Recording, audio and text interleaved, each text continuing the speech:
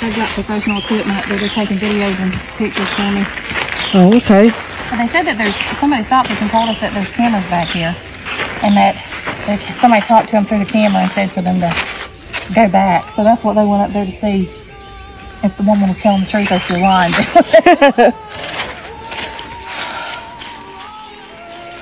I just had surgery 2 weeks ago, so I can't go very far without having to stop.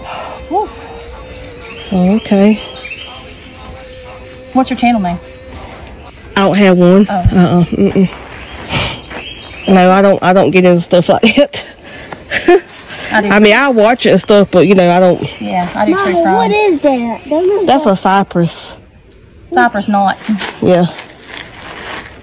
It's basically where a cypress tree was going to grow, but it never did. Mm-hmm. So how far was it back? I mean, it's like a ways back there, or? It's about 3/4 of a mile from here. Yeah.